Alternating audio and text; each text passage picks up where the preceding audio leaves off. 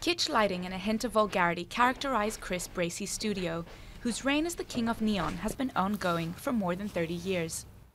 Imagine if you reduce your size and you went in through my ear and got into my brain. This is what it's like in my brain. This is how it is. My brain is full of neon words and neon ideas and art. The British artist began his career dressing the windows of Soho sex shops in the 1980s. He quickly became the go-to man in the fields of cinema, photography and fashion. From David LaChapelle and Stella McCartney to Tim Burton and Stanley Kubrick, his designs are in very high demand. At his graveyard of neon in East London, Bracey has collected some remarkable souvenirs. That hotel sign, I made that for Dark Knight, which was a Batman movie with Heath Ledger.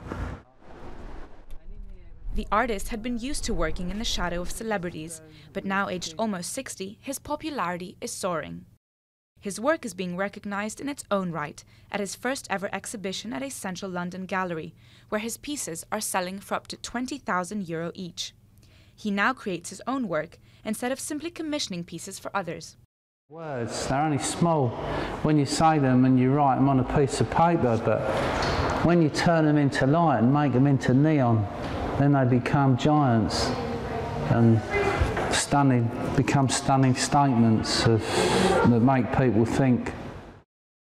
With references to literature, British pop, Mexico and the United States, Chris Bracey plays on the concepts of good and evil, heaven and hell, and creatures of the night, all with the help of neon lights.